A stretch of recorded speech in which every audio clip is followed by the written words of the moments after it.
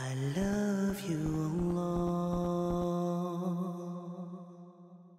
When the Prophet Muhammad, peace be upon him, cried at the time of the death of Ibrahim, his son, a tear rolled down his cheeks. The Sahaba radiallahu anhum asked him, "What is this, O Messenger?" You know why?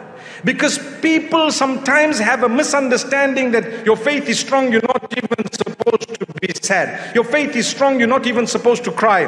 You know what he said? He answered so beautifully. إِنَّمَا هِيَ رَحْمَةٌ جَعَلَهَا اللَّهُ فِي عِبَادِهِ الرُّحَمَاءِ. These tears, they are mercy that Allah has placed in the hearts of those who are merciful. The tear is a sign of mercy. Why do I cry? Because I love my child so much.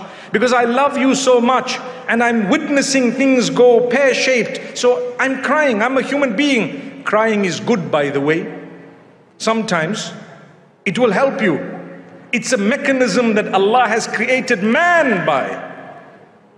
You cry. It's natural. It's normal. You have tear glands perfectly made by the owner of the universe. From time to time, empty them. Allahu Akbar. May Allah grant us ease. It's normal.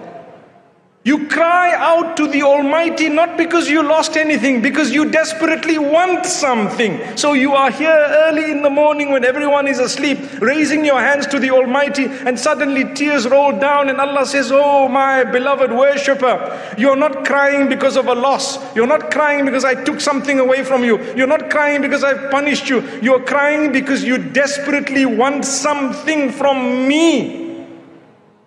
So what does Allah do? Allah will only give it to you if He knows it's better for you, and when He knows this is better for you at that particular time.